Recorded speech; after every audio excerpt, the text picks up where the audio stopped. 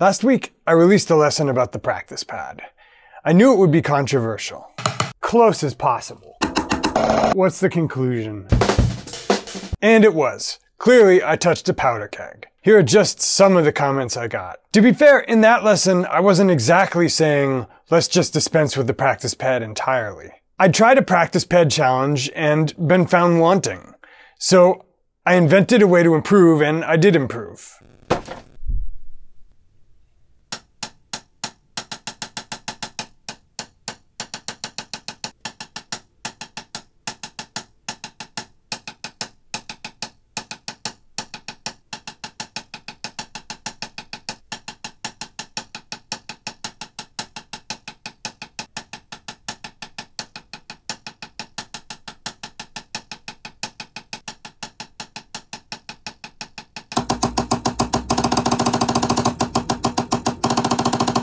So I had a choice. Accept the minor differences in opinion and move on, in the interest of getting along, or push back and make a better case for my arguments. And what can I say? Maybe it's the weather this week. I wasn't feeling very conciliatory. So in this lesson, I'm going to outline exactly which arguments triggered me the most and what I disagree with. But there's also the very real issue of my technique deficiency. If I don't address that, this whole thing will be easier to criticize. So we're also going to talk about some alternatives. Let's start with the technical problem. In fact, here's some footage of my day one practice for the challenge.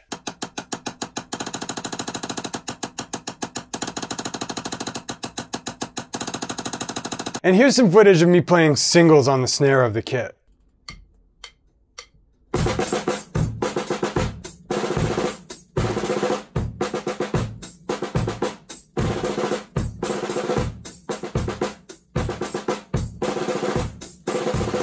No doubt about it, my left hand is slicing. Not that beautiful up and down motion we like to see. So, what does the orthodoxy say about it? Well, according to the orthodoxy, the way to work that out is by practicing on the pad. Here's Jared. And this is why I love practicing stuff on a pad first, because I get it down, get to analyze my technique, make sure everything's looking good. Then once I feel like it's ready to go, I take it to the kit and give it a try. And here's a commenter telling me to do stick control. And to be fair, I don't think they're wrong. If we accept the assumption that your hand technique needs to be pad perfect in order to get a good sound on the kit, there are a number of reasons for starting on the pad. Yes, you can probably hear things more cleanly. You get more information about the evenness of your strokes. You can isolate. Even if you were just playing on the snare drum sitting at the kit, you'd probably be tempted to noodle. The sparseness of the pad forces you to focus. These are in addition to all the other reasons I mentioned last week, like you might not have access to a kit, or you might be living in an apartment where you need to keep quiet. So we accept that playing stick control, or my personal favorite, Charlie Wilcoxon, on the pad is one way to make your hand technique more textbook on the kit. But now for the question that's going to make some of you mad at me. Is it the best way?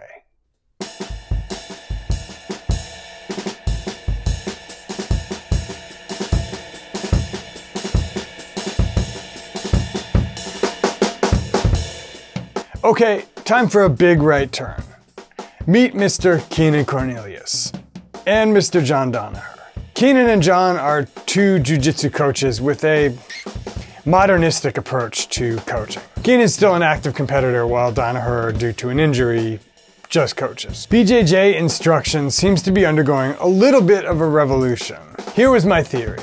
Some jiu-jitsu is taught as follows. Students come into class when it suits them. They get the teacher who happens to be teaching the class at that time. They learn a concept the teacher happens to be teaching that day. Then they do at least a half hour of live sparring, during which they may or may not find themselves in situations directly relevant to the day's lesson. They repeat this, and it's hoped, eventually connect the dots over the years. But Keenan, Danaher, and some others are doing it differently. Starting with a real-world scenario, So you're gonna do one guard resistance and then turn away, and then the drill continues. Take it back. All right? Letting it play out. You're gonna work to pass his guard. He's gonna resist one time, and you have to transition into a second pass, leg drag. Boom. Seat belt. Get the chair sit position. Take the back. Good. Then pausing, making corrections, and restarting. Same thing, but as he goes to take your back, you can try do a movement to defend the back.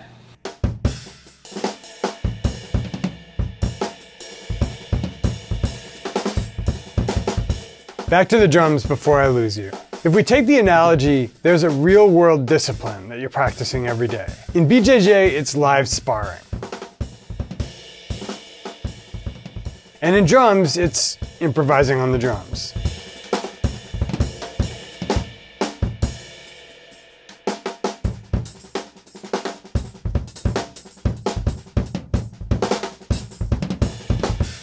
And there's an orthodox approach, which involves taking an isolated concept, drilling it, and hoping it pops up in a real-world situation. For drums, this is practicing written exercises out of a book, whether it's stick control or Ted Reed syncopation or what have you. Then there's another approach, one in which you simulate real-world combat in a controlled environment and derive what exercises to work on from what actually happens in those live situations. For instance, if we do a live drill and I get my back taken in the first 30 seconds of that drill, then the teacher resets us and tells me how to avoid getting my back taken, then restarts the clock and I make another attempt. But what would this look like on the drums?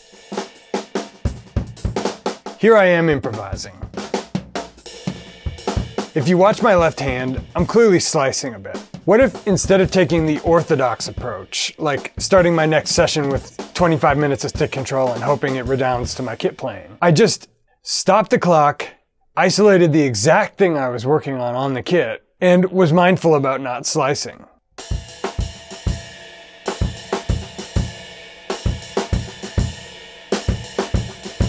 I could break the lick down to as essential an element as I needed to.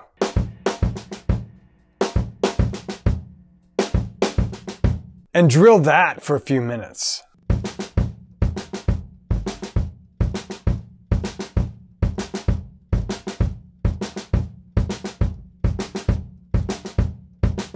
Then gradually add speed and other stuff back in.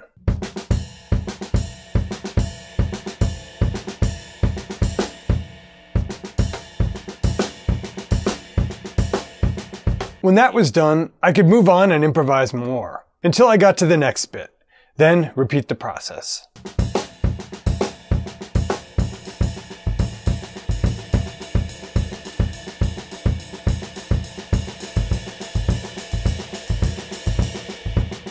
I could check for slicing by comparing a snare cam video from before to one from after, as I did for the practice pad challenge last week.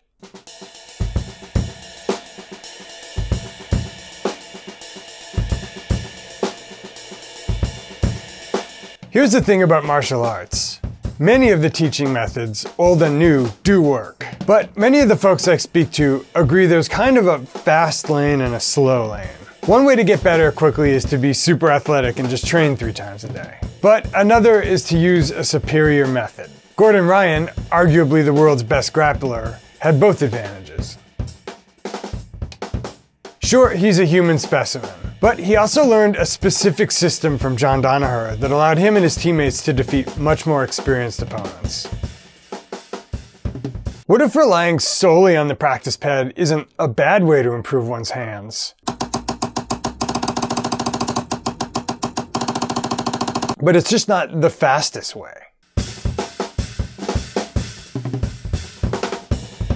Here's the other thing about martial arts. For better or worse, they're a good laboratory to test what's working because you're facing resisting opponents. Either the instruction works and you prevail, or it doesn't and your opponent does.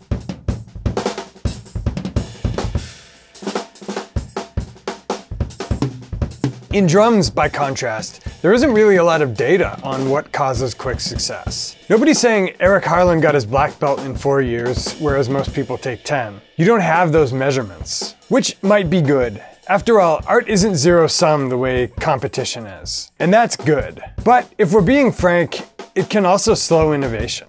But there's another problem with the whole premise of this lesson. Why do we care so much if hand technique is pretty if it doesn't contribute to the final result? For years, martial arts had this problem. Which is better, Aikido, Shotokan, maybe Muay Thai? Nobody knew because nobody put the forms against one another in the modern era. Then came UFC 1. All of a sudden, we could see what worked in real combat. At least in the ring against a single opponent with no weapons permitted. More importantly, techniques could now be measured along some objective standard, whether they worked in the ring against a resisting opponent. The upshot? There were a lot of techniques that looked pretty, many of which simply didn't work in the ring, if an opponent knew what he was doing. In drums, it doesn't seem like anybody's really run that experiment. But what if we took the same standard and applied it to drums? What if we threw out any orthodoxies that weren't the best method for helping real kit playing? Seem radical? Well, there are already techniques which we've gotten rid of over the years, which look showy and cool, but don't improve the overall sound very much. Watch Sonny Payne, one of my favorite big band drummers, and a master showman.